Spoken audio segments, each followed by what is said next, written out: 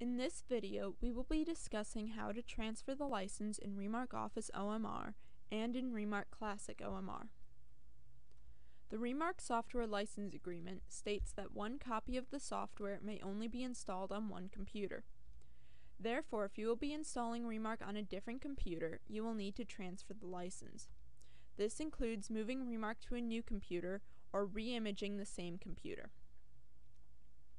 Please keep in mind that in order to transfer the license, you will need an active internet connection.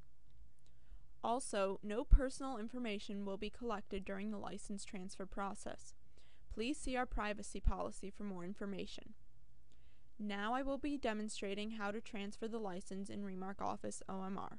The same steps will apply for Remark Classic OMR. Here we are in the Remark Data Center. To transfer the license, go up to Help, Transfer License, and here are some warnings saying what will happen after the license has been transferred. Check this box to show that you have read and understood the warnings and click Continue. This window is saying how the license transfer process will occur. Once you have read through these messages, click Continue and the license transfer process will begin. After a moment, this window will appear saying the license transfer was successful. Click OK and you can now install Remark on your new computer. Thank you for taking the time to watch this video on using Remark Office.